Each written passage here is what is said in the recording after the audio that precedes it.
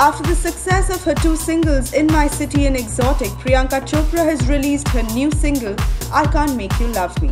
After a long wait, PC released the much-awaited single on iTunes this morning.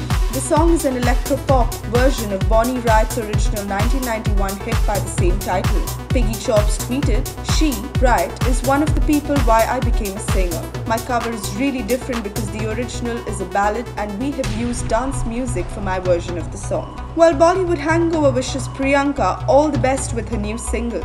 Check out the single and let us know what you think in the comments section below. Also hit the like button and definitely subscribe to Bollywood Hangover.